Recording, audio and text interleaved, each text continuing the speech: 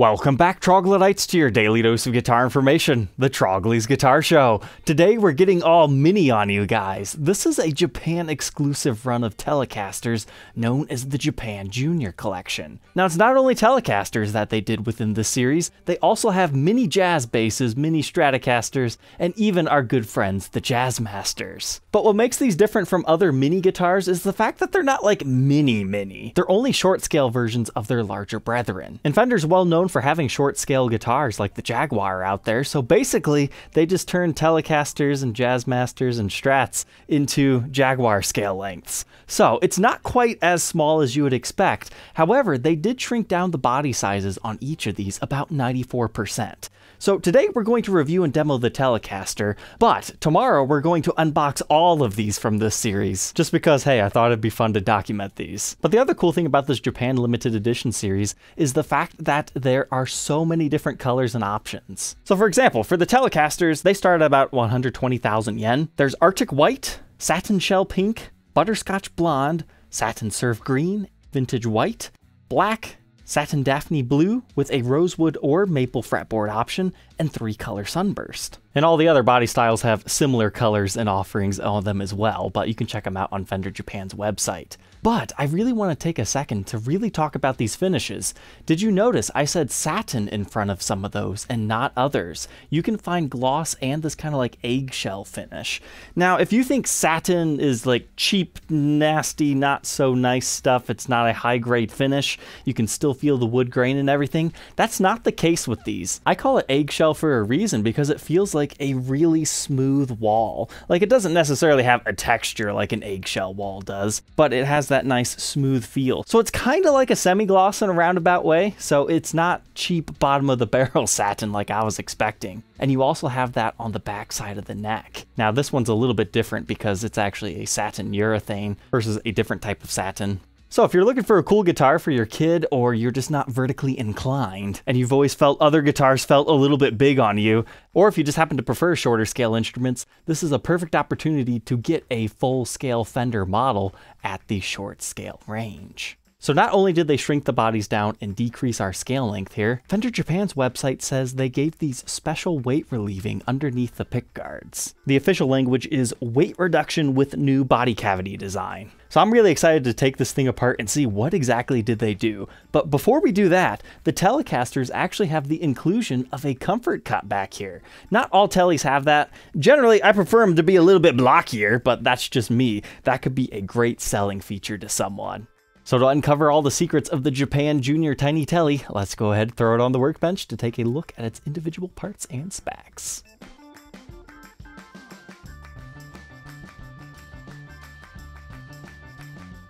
Oh, Fender Japan, you marketing geniuses, you. What they call weight reduction with new body cavity design is actually just this. It's routed for a humbucker and it has a middle one right there, so you can Nashville Tele style this thing out. But stock from the factory, it's regular. But that's great that they did that because yes, technically that does reduce some of the weight, but it gives you modding potential. So that is awesome. I'm glad I tore this thing apart because otherwise we would have never known. But anyways, you can see our neck right here, humbucker route. They even have the spacing right here for the humbucker legs. How nice of them. And then this route just goes in here. It looks like they have some shielding paint that they have a tab drilled into there to shield off everything here. Then as far as this route, it just looks like your regular stuff. As far as the stock pickups, the marketing materials called them the Junior Collection Modified Single Coil Tele pickups. So you got that in the neck. Then here's what your bridge one looks like. That's kind of interesting. I like how they have the vintage cloth wiring around it. A lot of times these made in Japan pickups, they don't sound half bad despite being on not the highest end guitars. I mean, these are what, in the low to mid $1,000 range. So they're not dirt cheap, but they're not expensive when it comes to like high-end Fender products. But that solves that mystery, so let's go ahead and get our readings here. Which I get a middle position of 2.9 k ohms. So that means we've got about 6.28 in our bridge. And the neck pickup, we've got 5.28. But let's take a look at our bridge here. We have 6 individual steel saddles on this one, and that all secures to the body using 4 screws. This is not a top-loading Tele, it is strung through the body. As far as our control layout, just a regular Pilgrim hat, 3-way blade switch, master volume, master tone. Doesn't look like we have any push-pulls or anything fancy like that. And the wiring, it's just pretty basic. Nothing too fancy in here. But it looks like we have 250K pots in here. And a quick look at our switch. These are basswood bodies. I couldn't see it exposed anywhere, but that's what the spec sheet calls them. And then the pickguard on almost every one of these Junior Collection ones is mint green and multiply, so you got 3 layers on that one. Now this looks really good on this particular one. I ordered this Tele before I realized some were gloss and some were satin. I thought they were just all satin, but it kind of reminded me of the Mongolian Chop Squad Beck signature Telecaster. But I've got to say, I've seen the gloss, and you'll see those tomorrow, but I really like the feel of this style satin finish. That is nice. But before we get too far, let's go ahead and take the measurements and compare it to another made in Japan Tele. Now these are by no means exact, but it's about 10¼ inches this way. And then about 12 inches at the lower bout. The length of the body is about 15 inches from where the neck heel is. About 1½ inches thick. And then the headstock to about the edge of the nut is almost 7 inches.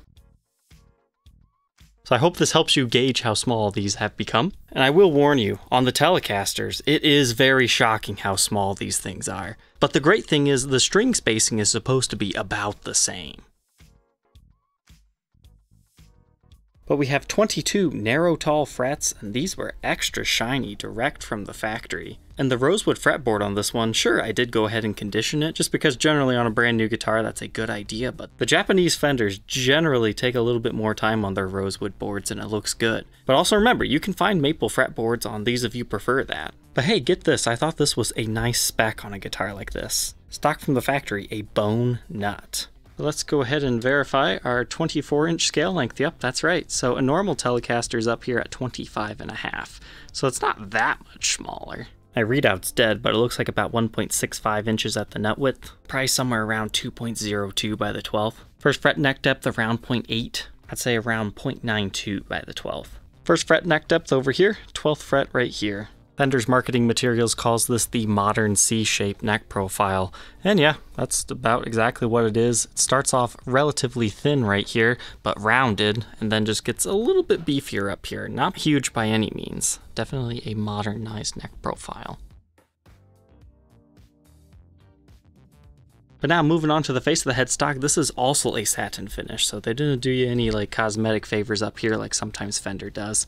It reads Fender Telecaster, you have a single basic string tree, and peculiarly enough, this run of made in Japan guitars kind of borrows some elements from Fender Mexico with the black plastic cap over the truss rod route. And we've got the vintage style poke it down, wrap it around tuners. Moving on to the backside now, you've got your output jack on the side, recessed into the guitar. Strap buttons in your normal locations. Again, we can see our big old comfort carve right here, if you're into that on a Telecaster. And then you have your string through ferrules right here. Nothing too much else to go over back here, except for our 4-bolt neck. I was really happy to see that there weren't any like neck pocket cracks on these. That's pretty common on Fenders, but this finish almost feels like it might be slightly resistant to that. Then we've got our satin urethane finish back here. It's a nice feel. It's not a raw feeling, it's just nice and smooth. Fender can do some really nice satin finishes when they want to. But we've got our walnut skunk stripe running up the back of this particular neck.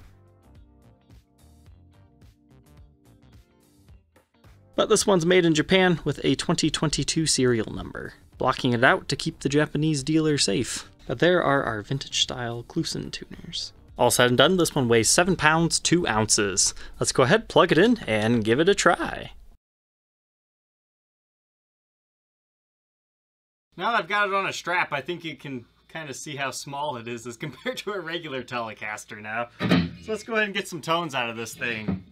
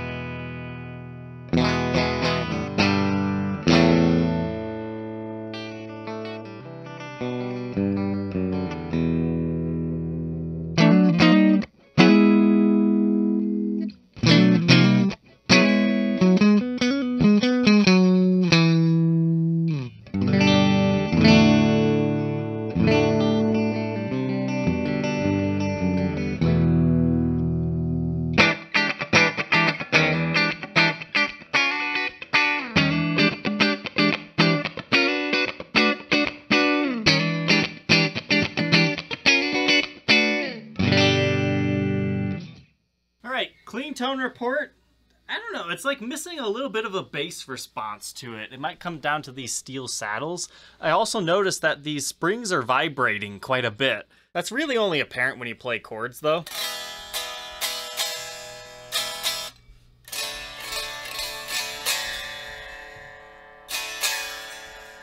It's just like a little rattle sound. The high E is a real Fender.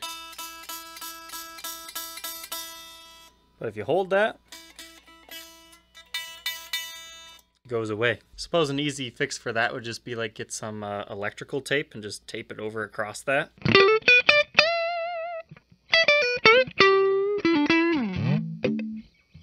The neck's got a nice solo lead to it. And the bridge is spanky. I really like that middle position though.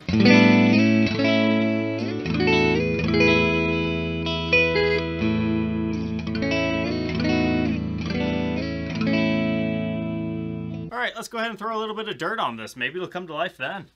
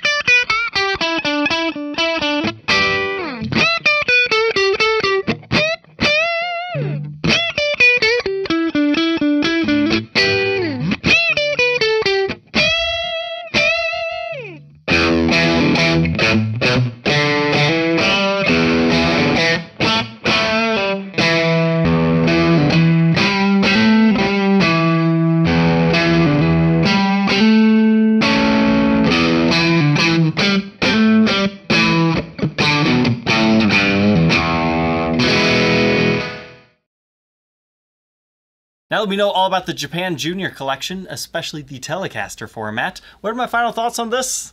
Not for me. I generally like full-scale instruments. I mean, sure, 1.5 inches isn't that much shorter, but when you've played Telecasters before, you're kind of accustomed to some things. But what I was surprised at, this is the first comfort cut Tele that I've actually liked, because that slightly smaller body just makes it fit right where it needs to be. So that's actually very comfortable, and I'm glad that they put that on here. And I love, absolutely adore this style of finish that they have on here. Definitely give one of these a try just for that aspect. Now, as far as the verdict on the pickups, it wasn't for me. I think they could have done a little bit better on these, but then again, you have to remember the price point that these are at in the Japan market. Now, to get these to the US, they get kind of expensive with import duties, taxes, fees, all that other good stuff. I think the guitars are more so a novelty or for somebody who has to have the short scale length. But in the grand scheme of things, I think what people will be most excited for are the 30-inch scale length jazz basses. Those are pretty sweet. So this one will be available. You can just message me. It might be on my Reverb shop. If it's not there, you can contact me. I might be able to import you another one, depending on when you see this video. And hey, don't forget to catch the next unboxing episode where we will unbox every single one from this series to see if those other ones are any better or have anything hidden on them. Alright, Troglodytes, don't forget to like, comment, and subscribe, and we will catch you tomorrow on the next episode. Take care.